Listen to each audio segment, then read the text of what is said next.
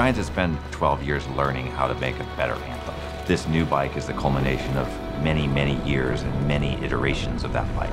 And it's a big step up.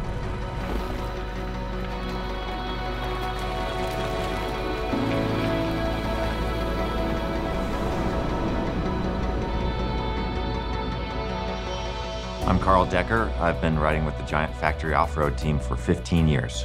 And I've been on Anthem for 12 of those years. That's super old one. That might be the first Anthem I ever rode. That's gotta be like '05. That was the beginning of it all. The first alloy Anthem was big news because it was a 26-inch bike, but it was Maestro suspension. It changed the game as far as suspension went. Another big change was when we went from 26-inch to 29-inch wheels on the Anthem. And that happened the first year I won the Downeyville Classic. And now, the new Anthem 29, we have the ultimate culmination of everything Giant has learned about full suspension race bikes. This new bike features the latest generation of Maestro suspension with the new trunnion mount shock. The rear end is a full 1 inch shorter than the previous generation Anthem 29er. On the new Anthem, we went with 90 millimeters of travel. This bike with better geometry is more capable in every way. The result is a much more nimble race bike.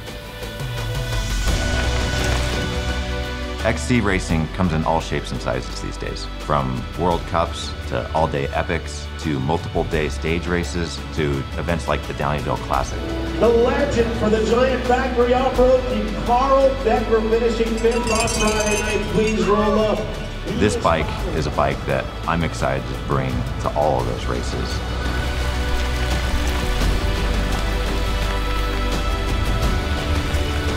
The Anthem is made for racing cross country. As a side benefit, it just happens to be one of the better bikes in the world for just exploring and going into the woods and getting as deep in there and back in one day as you can.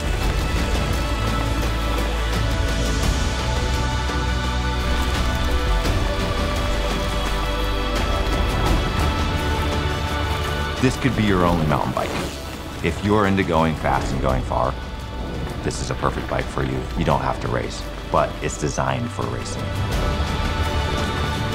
The Anthem 29 is the ultimate cross-country race bike.